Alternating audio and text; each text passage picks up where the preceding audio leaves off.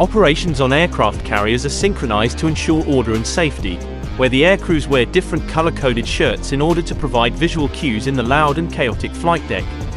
Starting with the juniors who wear blue, these are newbies still learning the ropes. They physically maintain and ensure safety OFW aircrafts in storage. The white shirts are plane inspectors, passengers, safety and medical personnel. The brownies are the plane's captains of the air wings, in which they oversee preparation and inspection of individual aircrafts. The reds are the ordnance men. They arm the aircrafts and perform firefighting duties. The greens maintain aircrafts, landing arresting gears and takeoff catapults. The purples handle all the aviation fuel on the carrier. They refuel aircrafts. And finally, the yellows run the show by overseeing flight deck operations and managing each step from the hangars to the takeoffs and landings.